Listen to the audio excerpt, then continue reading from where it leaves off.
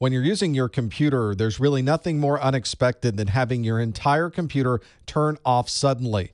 It suddenly is a black screen. You don't have any error messages. There was no warning. You were working fine, and then suddenly your computer turns itself off. Unfortunately, there are not many things you can do at that point other than to turn the computer back on, and hopefully there might be something written in the event viewer in Windows. You might also want to see if your system is getting so hot that it's automatically turning itself off to help protect the components. This is especially true if you're using applications that use a lot of CPU or graphics capability, and they're going to heat up your system that much faster. Make sure to check all of your fans to be sure that they're spinning. Make sure there's nothing preventing the airflow from going through your computer. You might also want to check the heat sinks. Make sure none have fallen off, that they're all connected securely to the components. If your BIOS is able to provide you with temperature information, you might want to boot up to the BIOS before restarting your operating system to see what the internal temperatures are inside of your computer. Unexpected shutdowns might be caused by failing hardware. If you've added new hardware to your system, it might be worthwhile to remove it and see if the problem still exists. You could also check Device Manager in Windows or run the hardware diagnostics that comes with your computer to see if everything is working exactly the way it should be. Because there is so little warning and usually no error message that you can reference with these unexpected shutdowns, it becomes a lot more difficult to troubleshoot. So what you may want to do is find out what's working and start eliminating one thing after another until you find the single component that's causing these unexpected shutdowns. A lockup is similar to an unexpected shutdown because your computer suddenly becomes unavailable. It suddenly stops working, but the screen doesn't go black. Instead, everything just freezes. You're not able to move your mouse. You're not able to type anything on the keyboard. You simply have a machine that's no longer operating the way it should be. It might be useful to look for any type of activity. You want to check the hard drive access lights. Maybe there's some status lights. Try Control-Alt-Delete and see if you can prompt your operating system to get through whatever's hanging up the OS and see if you can at least get to a point where you can use some part of the computer. If you've updated drivers recently, you might want to roll back to a previous version, or if you haven't updated recently, it may be time to make sure you have the latest drivers installed. Check for any software patches or anything else that might update your system to get around some of these lockups. You might also want to monitor the resources you're using on your computer. Make sure you always have enough hard drive space and that you always have enough memory available. If you begin to run low on these resources, your system may become unstable. And again, we're not completely certain the problem is related to software. It could certainly be hardware as well, so it's useful to run a hardware diagnostics to make sure that all of the hardware is operating as expected. When you first turn on your computer, it runs through a post. This is a power on self-test. It's a very basic test of the hardware in your system to make sure everything is available and working properly. It'll check and make sure a CPU is installed and working. It'll check for video access, and it'll make sure that memory is installed on the motherboard. If there are any problems during the power on self-test, it's very common for your BIOS to put a message on the screen and to send out a series of beep codes. These are long and short beeps that it might use to designate what a particular error is referring to.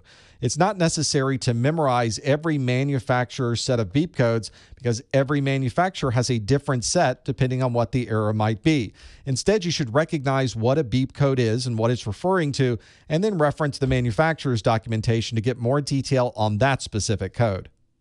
If you're booting up your computer and you get no video at all, your power on self-test is probably going to recognize that there's a problem with the video subsystem. In those cases, it obviously can't display a message on the screen, so it's going to use these beep codes to be able to designate that there's some type of video problem. This might also indicate that there are problems with the BIOS configuration, so you may want to reference what your settings are for video in the BIOS and see if that might fix the problem.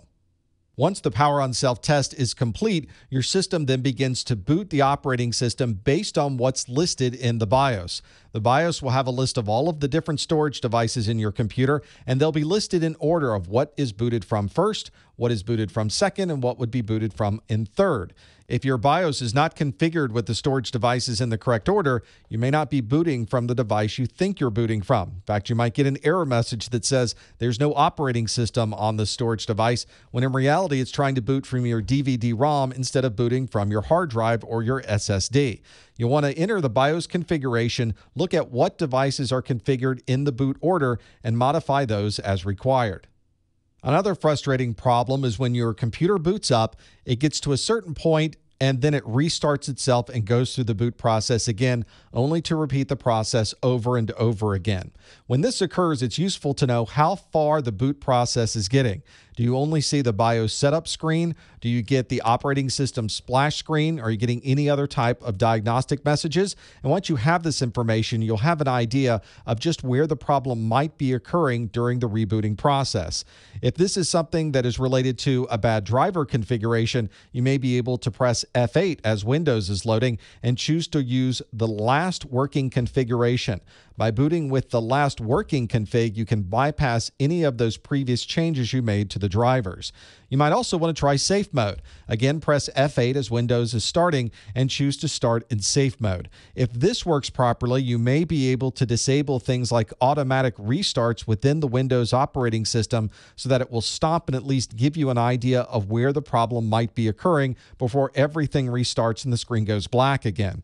If this is related to new hardware that you've added to your system, it may be time to remove that to see if the problem is still there. Or if you have hardware that's going bad, you might want to remove or replace one device at a time. This might be a good time to reseat all of the hardware components or to run a hardware diagnostics to see where the problem might be occurring. If you plug in your computer, you hit the power button, and nothing happens, then you're getting no power and no lights and no messages to your computer. You might want to then check how the power is getting to your computer. You obviously want to check power at the source. Maybe you have an outlet tester like this that you can plug in, or grab your multimeter and connect it to the power source to see exactly what the voltages are coming from the wall. You might also want to check the power supply that's inside of your computer. It may be receiving the correct voltages from the wall, but it's not sending any of the power to the motherboard, or maybe it's not sending enough power to get things started. You want to grab your multimeter again and check those connections as the power supply is plugging into the motherboard with a 24-pin power connector. Another odd problem with power might be that you start your computer and you can hear the fan spinning up, but there's no other sign of power. There's no status lights and you see no messages on the screen. You might have a bad motherboard. If you're not getting a post screen, then there's definitely a problem with that motherboard getting started. If the fans are spinning up, it may be that the fans are directly connected to the power supply instead of being connected to the motherboard.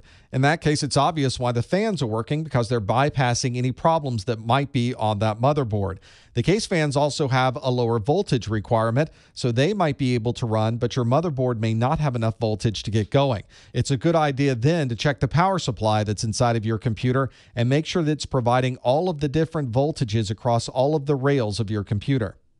One constant challenge we have with our computers is the heat that builds up inside of our computer cases.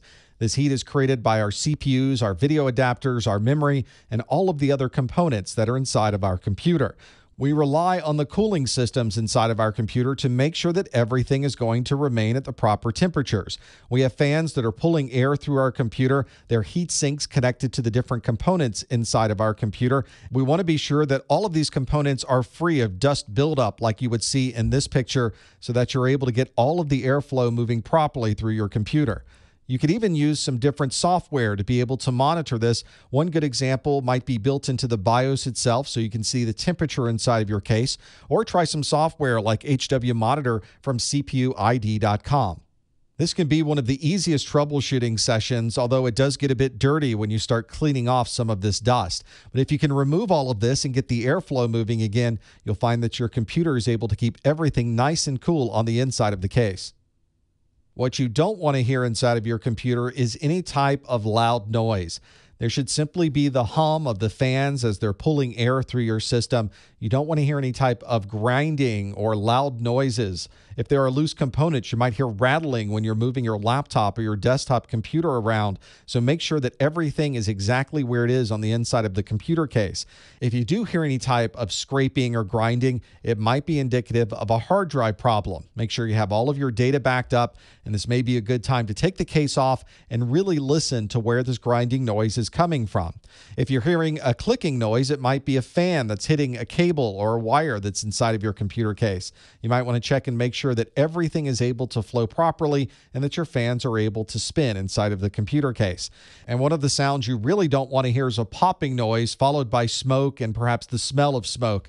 In those cases, you may have blown a capacitor.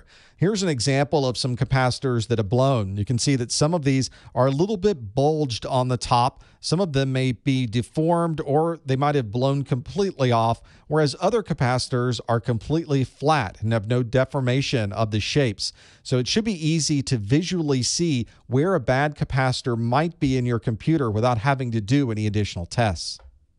One challenging hardware troubleshooting task is when you have a device that's working fine and then it stops working, and then it starts working again, and then it stops working. It is intermittently working properly and then intermittently not working the way you would expect.